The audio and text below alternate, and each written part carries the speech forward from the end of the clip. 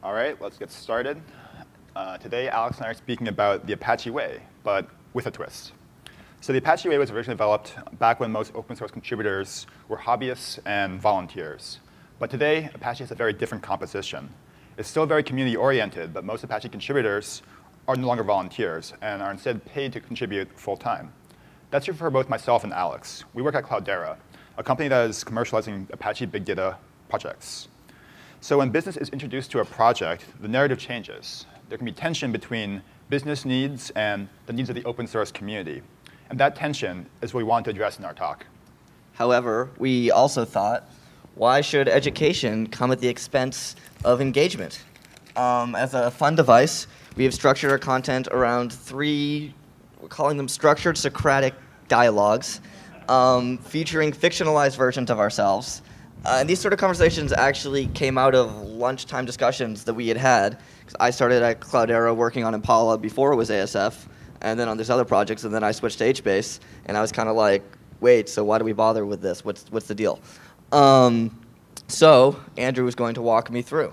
In Act 1, we introduced the value of open source, the ASF, the tenets of the Apache Way. In Act 2, we show how the Apache Way applies to some real-life scenarios based on our experiences working in the community.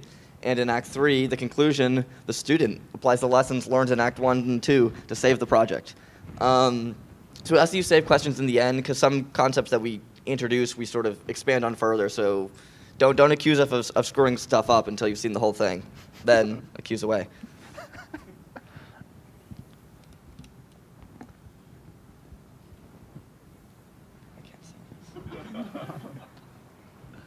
Act 1.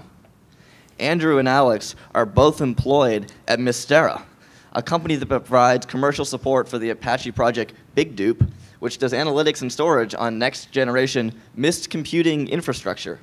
Andrew is a grizzled veteran of open source at Apache. Alex is a newcomer to open source, but not to software development. Alex was recently hired to work on a new Big Dupe feature, Rainfall. Hi, Alex. How's your first week going? Great. I really like everyone I've met so far at Mistera. People are very friendly. Thanks for helping me get my laptop set up. I've started poking around the code base and looking at some of the issues you pointed me to. Great to hear. We're glad you joined. As I'm sure you know, this is a fast-moving space, and we really want to get Rainfall in. But I don't want to stress you out just yet. I set aside this time so you can get your first patch committed upstream. Before we get started, do you have any questions? Actually, yeah. Big Dupe is my first time working on an open source project. I'll be honest.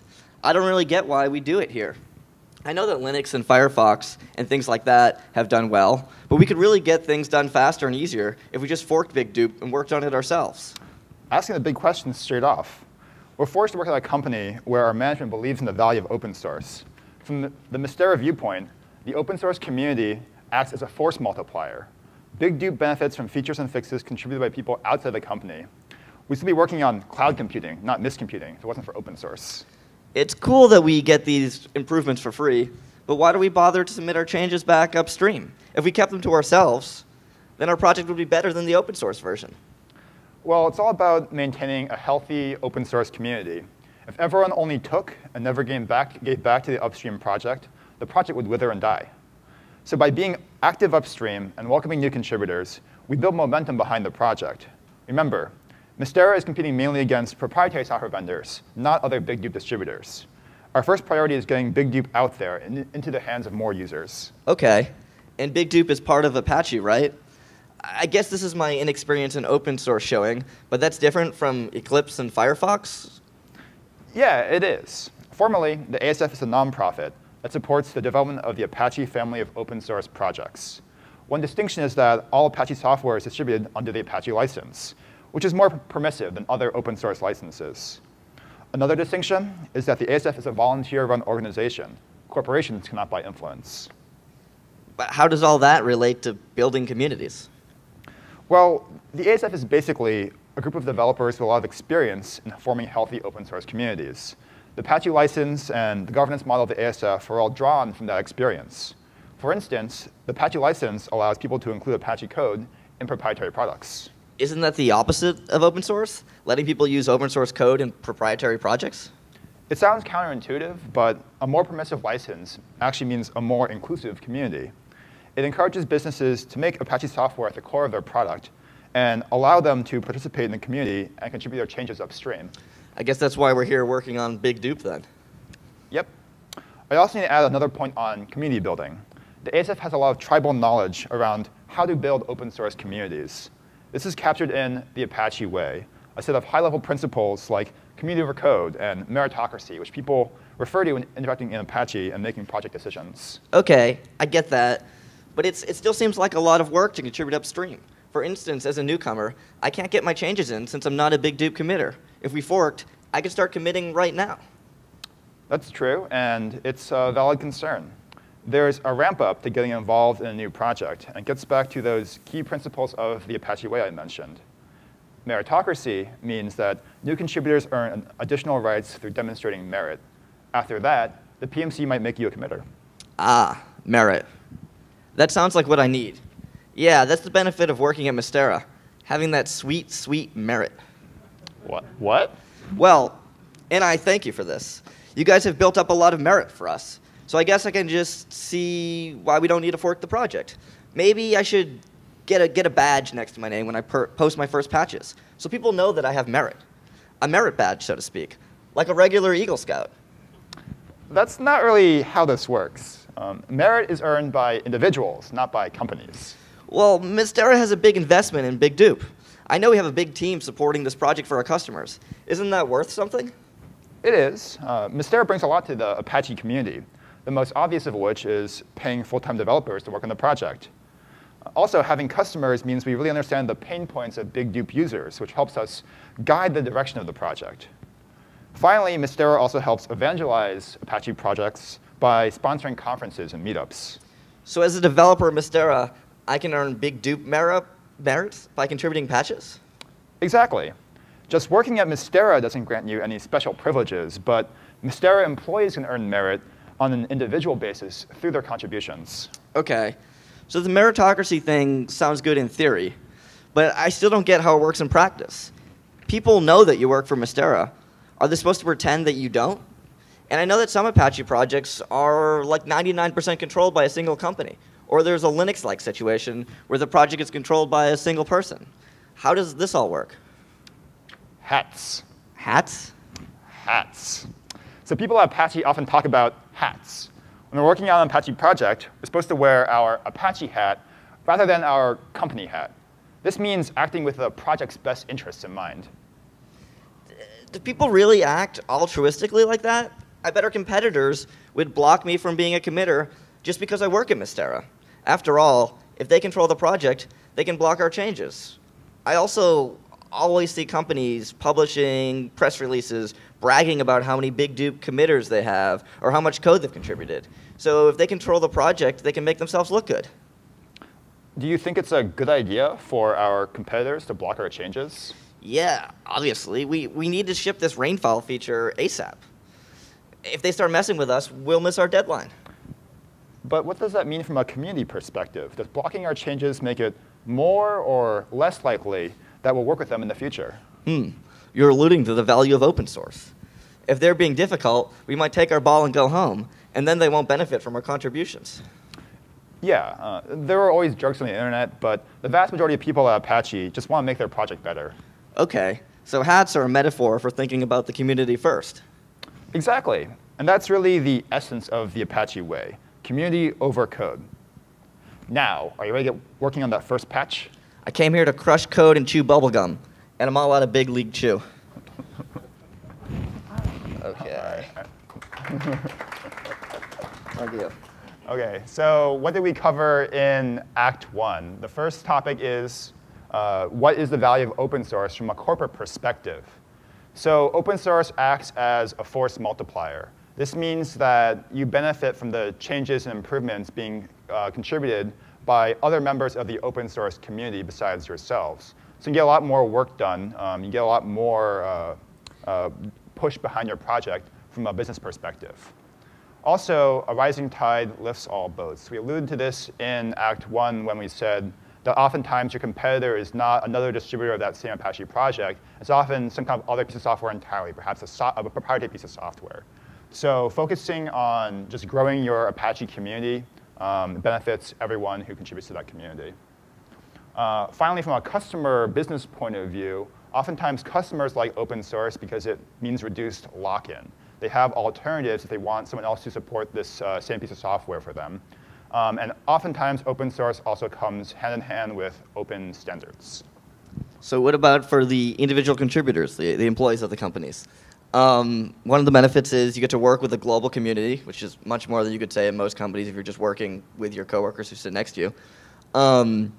You'll get a public record of your work, which again is sort of a rare thing. If you're working on some proprietary software, no one will ever see what you did, so you can't really prove that you did anything or are good at your job at all. And you get to attend ApacheCon in exciting locales like Miami. So that's a nice benefit. Mm-hmm. OK, and the next topic we covered is why the ASF in particular, and what is the ASF. So the ASF's mission is to support the development of the Apache family of open source projects. And it's different from some other open source foundations in that it is independent. And it's fully not run by corporate interests. This means you cannot pay Apache some amount of money and get control in the ASF. And lastly, one of the probably like the biggest contribution of the ASF is that we've been growing open source communities for a very long time. So you have a lot of tribal knowledge about how to do this successfully, which is encoded in the Apache Way. So one of the key takeaways of Act 1 in terms of how to interact with the Apache community is community over code. And obviously we're going to expand on this in the next 2 acts. But the upstream contributors are your community. So it's very important to build interpersonal relationships with them, the people upstream, not just people who work at your company who happen to be working on the same project.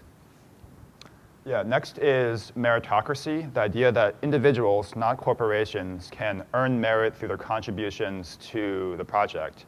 And by demonstrating merit, you are given increased responsibilities in the project, going from from contributor to committer to PMC member, so on and so forth.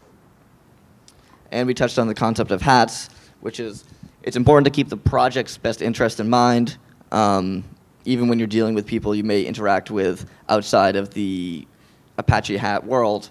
When you're dealing with Apache, you're wearing the Apache hat. Yeah, I remember that all of these tenets of the Apache Way are drawn from the experience of growing, successful, healthy open source communities. So we'll be going over in more depth why each of these points is important and how they relate to more real-world examples in Act 2. Get back in character.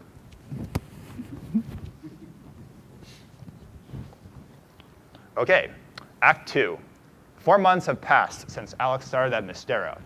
He's done a lot of bug fixes and has made a lot of progress on his big feature, rainfall. However, Alex is having upstream issues with his patch and comes to Andrew for advice. Hey, Andrew. Do you have a minute? Sure, what's up? Well, I finally posted my patch for rainfall upstream. I've been working on this for a long time, and I even got it reviewed by some of our teammates first internally. They said it looked good to go, so the upstream review should have just been a formality. But some clown -1 did, and now I'm stuck. Well, upstream reviews aren't really a formality. Look, Andrew, we need to get this in pronto. Our product manager already promised this to our customers months ago. Just yesterday, Melon told everyone we'd have it upstream by Friday for the release. Come on. Can you do something? We're all on the same team here. Whoa, OK, let's slow this down a little bit. This internal deadline sounds like it's stressing you out, but let's worry about the code first. I haven't even seen your patch yet, but I'm sure we can figure out this veto. I don't know. Can't you just commit it for me? You've been working on Big Dupe for a while. People listen to you. Sorry, Alex. When I interact with the Big Dupe community, I need to wear my Apache hat. Hey, man. No disrespect. I vaguely remember your intro advice from the first day, but I'm not in the mood for this hat BS right now. I'm trying to be a mover and a shaker, not some hippie on a hill with a pile of hats. I admit that the hats are a bit silly, but I meant what I said. I need to think of the project first. It's important to look at the long term here. The long term? I know this is your first big project, so it seems really important. But think about your next project and the one after that. We need to build consensus first, not ram the change down people's throats. That's not the way to build good relationships with the rest of the Big Dupe community. Yeah, I mean, I know that. But look, this is a one-time thing. We were behind the 8 ball on Rainfall, and everyone up to our VP expects that this is going to be shipped in our next release. I swear I'll do it better next time. Help a coworker out? Well, even if I wanted to, I can't override a veto. Really? But aren't you a PMC member? This guy upstream is only a committer. You don't outrank him? Well, yeah, yes, but no. I'm not a dictator. And even though I'm on the PMC, I can't override a code veto. The influence I have comes primarily from my interpersonal relationships, not from being a PMC member. So what's the point of being on the PMC then? Well, I'm responsible for making project-level decisions and looking after the long-term health of the project. I'll also add that part of being a good PMC member is knowing to pick your battles. Well, so what should I do now? Well, let's look at your patch together. I haven't even seen it yet. 10 minutes later. Dude, that's a lot of histrionics over what was not really a big deal. Yeah, and I guess the code is a little cleaner too. So now that we're done, can you commit it? Well, no, not quite yet. You need to post your patch first and wait for the community to review it. But you just signed off on this. I thought we addressed everyone's concerns. And I didn't even ask you to do it as a PMC member. I just came to you as a fellow developer. But we were the only ones here. What, you want me to invite my mother? Funny, but no, what I meant was that this discussion did not happen on a public list. Yeah, I mean, it just seemed easier to come talk to you. You sit nearby, and we were able to get it done quickly. And I was happy to help. But we need to first build community consensus, and part of that is having a public record for how the decision was made. This makes it transparent why a decision was made, and ensures that everyone in the Big Dupe community can make their opinion heard. Yes, that's been made clear. And I guess there are different people in different time zones who might also want to comment. Okay, I'll post my patch with a comment about how I address the code review comments. Thanks for your help. No problem. Oh, and did you see this latest dev thread? They're trying to make Danny the docs writer a committer. What a joke. Why is that a joke? I'm not even a committer. True, but I mean, you guys are different people. He just writes documentation, right? It's not like he's writing code. Docs people can't even read code. Danny's always asking me questions about how Rainfall works. Didn't Danny overhaul our user guide? Yeah. And didn't he also convert all our docs from XML to Markdown? Yeah. And didn't Danny also write all the docs for Rainfall? So? So why do you feel he shouldn't be a committer? It's just docs. Writing code is way harder than writing docs. I spent months working on Rainfall, and Danny wrote the docs in like a week. Any developer can write docs if they want to. Let's step back for a second. If you were a user and wanted to try out Rainfall, what's the first thing you'd do? You'd probably Google Big Dupe Rainfall, and the Big Dupe docs would be the first hit. So docs are the first exposure a user has to our project and their new features. OK, point to you. I agree that docs are useful, and to be honest, I get annoyed when I'm researching a new technology and there aren't any docs. But still, Danny only has 10 patches. I have 20 patches, and I'm still not a committer. How's that fair? Well, let's read through this email that's proposing Danny as a committer. It says that Danny's been involved in the project for a long time, and he actually got to start by answering questions on the user list. And looking at the archives, he's actually the top poster of all time. That means he's helped a lot of people get started with Big Dupe. But that's still not code. And it doesn't have to be. Remember, at Apache, merit takes many forms. There's no one route to committership. If anything, it's embarrassing that it took us this long to make Danny a committer at all. I mean, I thought all this merit stuff was built by building the project. Code speaks. So Kathy and Quality can become a committer by writing tests? Sure. And Frank, the program manager? His job is setting target versions for JIRAs and doing release scheduling. He can become a committer? No reason why not. Why does Frank even need a commit bit? He doesn't need to commit to code to do program managing. Well, this is one of the weaknesses of the Apache system. Maybe Frank never needs to commit to the repo, but we'd certainly like Frank to be helping with releases. I'd make Frank a PMC member just so he gets a binding vote on releases. This seems to violate the principle of least privilege. People shouldn't have permissions that they don't need. Sure, like I said, this is one of the weaknesses of the Apache governance model. It's very developer-centric. But let's think of it this way. Even if Frank doesn't need to commit to the repo, would we still trust him to use his power responsibly? I guess. I mean, I don't think Frank would ever commit any code, which is why I thought it goofy that he would become a committer in the first place. So in practice, it's fine. Something else I've learned is that code is just code. It can always be changed later. So I'd rather we not worry about possible Git screw-ups and instead focus on growing our community. What should I do then? I've got a lot of patches. Yeah, you've definitely done a lot of heavy lifting on rainfall. The PMC typically looks for someone who has a history of sustained, high-quality contributions, and I think you meet both of those bars. So what do I need to do to become a committer? Well, again, my advice is to make sustained, high-quality contributions. Since we're developers, it means making good patches and doing good code reviews. Wait, so even though I'm not a committer, I should still do code reviews? Definitely. The best way to become a committer is to act like a committer. The primary responsibility of a committer is reviewing other people's patches and giving it a +1. So the best way of showing that you're ready for this responsibility is by doing more code review. I guess ideally that makes sense, but I'm really busy with rainfall. We're on a tight timeline. I'd rather be writing code than paying virtual dues. It comes with the territory.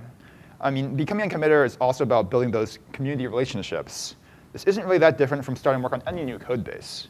You never just go in and change everything on an active project. First, you need to build credibility with the people who are already there. OK, I'll try reviewing more code. There's this cool cloudburst feature some other people are working on. Maybe I can review some of those patches. Good. And a silver lining of this veto is that it might actually be a good opportunity to work positively within the community. If you can show that you can work constructively with our upstream reviewer and get him to remove the veto, that's a big step forward. You can also try more actively engaging with people on the mailing list and in Jira discussions so people can get to know you. OK, I guess I could start a discussion on the dev list about when we want to rebase rainfall. Good idea. And I've been wondering how we're going to get rainfall to work with Cloudburst. I should ping those developers, too. Now we're thinking with portals. All right, I can run with this. Sustained, high-quality contributions and positive interactions with the community. Thanks again for all the help. Anytime. By the way, do you see this Jira this guy John filed? He's new to the project, but he wants to add some Python to Big Dupe. Wait, Python? And Big Dupe? I'd better take a look. OK. OK, so discussion questions for Act 2. What mistakes did Alex make with his first patch? Well, instead of engaging with the community early, I did a giant code dump, which is not good. And as a result, I received the upstream veto, which would have been expected had my character known anything about Apache. Another mistake was letting internal pressures sort of dictate my reactions. People upstream obviously aren't aware of your company's internal deadlines. They don't care about your company's internal deadlines, and they shouldn't care about your company's internal deadlines. The project sets their own sort of timelines for releases and when they want to get things in. And from the Apache project's perspective, those are the only ones that matter. Right. And so what did we see in terms of conflict resolution strategies in Act 2? So one of the things there, build consensus by pulling in others. In this case, it was sort of easier because I worked alongside a senior member of the project. So Andrew was able to help me through navigating the veto. Right, and next is making sure you keep the discussion about the technical problem. I mean, you could tell that Alex was getting pretty frustrated. He was unhappy with how things had played out. But again, we brought it back to the code about the upstream review comments. And it turns out that if you can keep the discussion focused on the technical problem at hand, oftentimes you can come to a compromise solution that overall is better than what you started with. Oftentimes, again, you can improve the contribution by incorporating everyone's feedback. The next topic we covered is how do you become a committer? So this differs from project to project, community to community. So I'm speaking in pretty general terms here, but at least for many of the projects that I've seen, they look for basically these three things. The first is high-quality contributions. This means when you post a patch, can people trust it, right? It's going to be good quality. The next is a history of sustained contributions. The idea behind giving someone a commit bit is that you want them to then go on and work within the community to go review other people's patches, pull in more contributors, grow the project. So you want someone who is dedicated to the project, who probably, when you give them this commit bit, they'll go on to do these things in the community. And finally, and probably actually most important, is building interpersonal relationships. Apache is a pretty flat model, all said. Once you're a committer, you're pretty much fully functional as a member of the project for day-to-day operations. So you really have to have some people skills to navigate things like vetoes or other conflicts that happen upstream. Also, becoming a committer is ultimately all about trust. Remember, we had this example of Frank, the program manager, who might still make a committer because of his contributions to the project. Frank doesn't need to commit code to the repository, but we trust him with his power because we trust Frank. And that's like the most important thing, I think, about being committed. Does the community trust you with this new responsibility to behave in a good manner? So there's also, that gets into who can become a committer. Anyone, theoretically, could become a committer. It's not just limited to people who write code. On any project, there's more roles than just like straight developers. Obviously, Apache grew from people developing code, but as projects can get mature, more roles expand. And sort of the idea of committer, maybe it's sort of a course model in terms of how you want to do things. It's something we sort of touched on in the talk. And again, there's no one route to committership. It varies project to project, and it even varies person to person depending on the role. Yeah, I think this is really something that we are still dealing with as the Apache community, how to fit in these non-developer roles, incorporate them, like pull these people in. We actually had this very explicit discussion on this topic on the Hadoop list, where we were talking about like, hey, you know, basically we're all developers, right? We don't have any docs writers or test people really, people who are contributing these other roles that are actually very important to the success of our project. What can we do to try and pull more of these people in, like, and bring them into our community and make them feel rewarded? And again, right now in the Apache model, all we have is the committer status, or becoming a PMC member. So we actually tried to draft like a new set of committer criteria that gives examples for how these different types of roles can become a committer. So an example for if you're like a test person, how can you become a committer on Hadoop? If you are a docs person, how can you become a committer on Hadoop? So on and so forth. Because we really are trying to again, incorporate these non-developer contributors into our Hadoop community. And I think this actually is also something that becomes more important as a project becomes more commercialized. You know, when starting off, you have pretty sophisticated users who are on the bleeding edge of technology. They're OK if your docs aren't that great. It's a little bit hard to use. There's some sharp edges with your project. But increasingly, as you have a broader audience who's using your project, you have things like docs, things like testing and quality become much, much more important. So it's more important to be thinking about these non-developer roles in your project. Jump to that. What? Oh, sorry, we forgot this one. So another thing we touched on is making decisions in a public forum. If you work with a coworker and you're working on the same project, it's an Apache project, we're not saying don't talk to them about it. That'd be ridiculous. But if you're making any sort of project decisions or responding to code review comments, you should always document that publicly. So you want to make sure everyone can see why the decision was made. And documenting and having a discussion publicly on the lists or in Jira or in a code review allows everyone to participate and then sort of have ownership over the decision. Even if they don't chime in, they'll see the decision going on, so they can feel like, OK, I saw this. I know this is going on. If I had a problem, I could speak up and say, wait, why are we doing this? There's also a practicality, because obviously everyone's distributed and oftentimes distributed across every time zone. So people are like, you know, sleeping when you're working and vice versa. So you don't want to wake up and be like, wait, the whole project changed. What's going on? Yeah, so this is all about letting the community have ownership over the decisions that are being made, and that's achieved through transparency. And one last point is that merit does not buy authority. We talked about how PMC members do not outrank committers. You know, if you're a PMC member, you can't just go in and override a committer's veto. It's not how this works. So it's important to remember that, again, this gets back to, like, again, building the healthy open source community. It's important that even as a very senior member of the community, that you remember that every contributor has a voice. Even if you've been working on the project for many years, some new person comes in. It doesn't mean that they're necessarily wrong, right? Everyone has value they can add to the discussion. Just keep that in mind when you're doing interactions. You know, like, even though you're a PMC member, you don't outrank a committer. Even though you're a committer, you don't outrank a contributor. Everyone is part of that same open source community. So for Act 3, we're going to start with like the the things we're going to cover, and we're going to end on a dramatic flair. Just lead right into questions. So the big takeaway from Act 3 is going to be no jerks allowed. Apache does not allow dictators, but a single jerk can poison a project.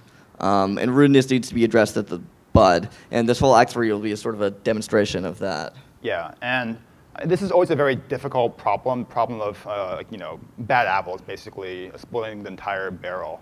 So there are no easy solutions here, but one thing I would say is that it's the responsibility of people who are more senior members of the community to address it. Your job as a PMC member or committer is to be thinking about the long-term health of the project. So it's on you, if you see rudeness, to call it out and make sure you make it clear that it's not tolerated in your project. And do this publicly and try and do it early. And it also goes back to one of our earlier points about keeping the discussion about the technical problem that's at hand. So rudeness and ad hominem attacks really have no place in a healthy project. And of course, again, this is all gets back to building a healthy open source community.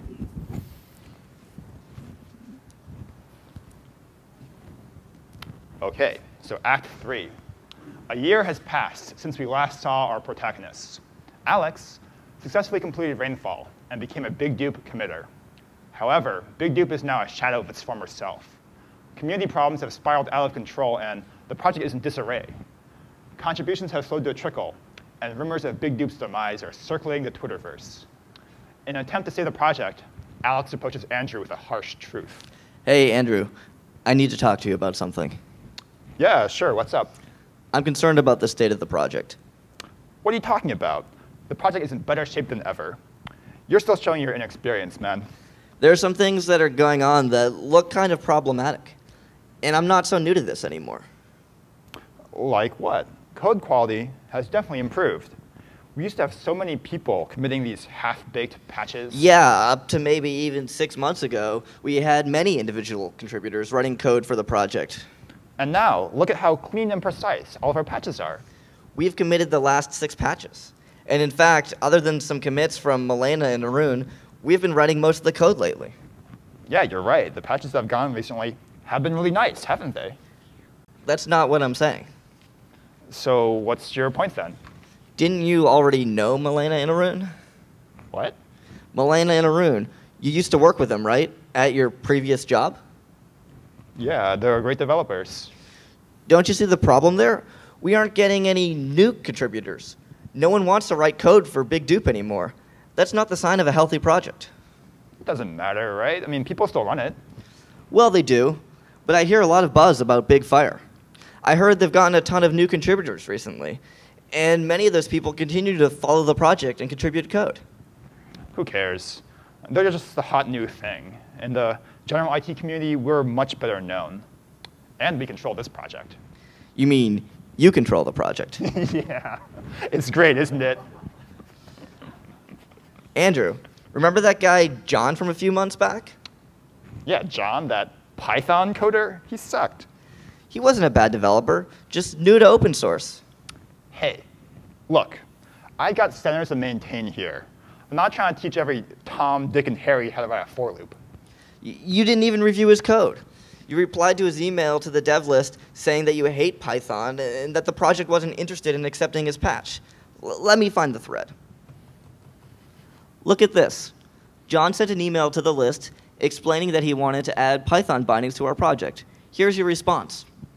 Honestly, I don't see why we would need that. Our users are sophisticated computer operators and don't need to use Python as a crutch. Python has no place in our project.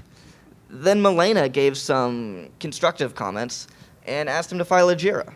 John posted a design doc and a prototype patch. And here's the comment you posted. Python is for mental midgets, and it's not going to be associated with Big Dupe. Yeah, that was awesome. Python's for mental midgets? That's a sick burn. Dude, what's wrong with you? That was unprofessional and juvenile behavior. Come on, man. Python sucks. We don't need any Python coders here in Big Dupe. That's not even the point. John was interested in contributing to Big Dupe. Then you flamed him, and he stopped participating in our community. He started contributing to Big Fire, and they love him over there. Wait, How do you know so much about this Big Fire project? Well, they're doing some cool stuff over there. I've been sending them a few patches here and there, and the people are really helpful. You've been contributing to Big Fire? But we paid to work on Big Dupe. I thought you liked Big Dupe. I've been tinkering in my free time, more like a hobbyist. Really? Yeah. Honestly, the Big Dupe project has really taken a turn for the worse. People noticed how you treated John. They started taking their contributions elsewhere. Huh. When I started at Mystera, how many upstream contributors did we have on Big Dupe? Lots, and that's why I had to clamp down. There's all this bad code being merged, and I couldn't review everything. Yeah, but Andrew, this gets back to one of the first things you taught me, community over code. We need to think about the long-term health of the project. Without contributors, there is no project. Well, we need good contributors, contributors who send good patches. Who do you think is going to be the next Big Dupe committer? What? I became a committer close to a year ago, and I'm still the newest committer. Yeah, because like I said, there hasn't been anyone good recently. Andrew, let's think back to when I was working on Rainfall. I made plenty of mistakes. Heck, I basically built a feature in a private branch before sending it upstream. Someone vetoed it, and you had to help me rework it to address their feedback. Yeah, but I knew you were a solid developer. You had potential. But so did John before you scared him off. Like I said, he's been great over on Big Fire. I think they just made him a committer. Huh. I guess John might be all right then. Yeah, but you didn't even give him a chance. Andrew, do you remember why you got involved with open source? Well, I enjoyed working with the open source community. I was excited to work on a project like Big Dupe that was popular and was changing the world. Me too. When I started at Mystera, you taught me about the Apache Way, about merit and wearing my Apache hat, and community over code. You taught me that the project lives and dies by its community, but I think you've lost sight of that. Big Dupe is bigger than any one contributor, even a contributor like you. You're right. I've forgotten what made me passionate about open source in the first place. We can still save the project. The community needs to come first. That's something I learned from you. Alex, I can't thank you enough. Building consensus, meritocracy, diversity, community over code. I lost sight of these guiding principles, and in the process, I lost my way. But maybe I can rediscover it, the Apache way. Thank you.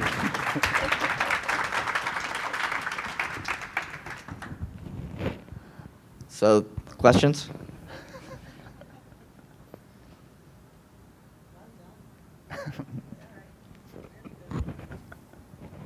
I was going to say, did you read my talk or some of the other Apache Way talks when you were writing this, or you've just done it? We just did it. Okay, because I'm really impressed both how hilarious this was and how many of the concepts I did this morning and we have in all the other Apache Way talks, that you have the exact concept in the context of the discussion. And in the, a person, an employee or a geek or coder is trying to do something and explain the concept and write in the how they need to explain it, hear it. Mm-hmm. That was excellent. Thank you. I'd like to see you guys go to companies and give this talk, and I'd like you to go to other conferences, not just Apache, because a lot of people here know the Apache Way, but just spread this, far and wide, because it's very beautifully presented and very incredibly well done. Thank you. Thank you. Yeah. I second that. I think what's missing in a lot of conferences is a discussion of culture, and we need to be reminded that this is what healthy open source looks like, this is what projects look like, and this is the way we behave. Mm-hmm. And by role playing, we really kind of teased out some of the issues that come up, really thorny issues that sometimes text doesn't bring up. Yeah, that was the goal. As I said, it actually came out very organically because basically all these questions were questions that I had. I was like, what is the deal? Yeah. Cool. Well, thank you guys for coming. Yeah.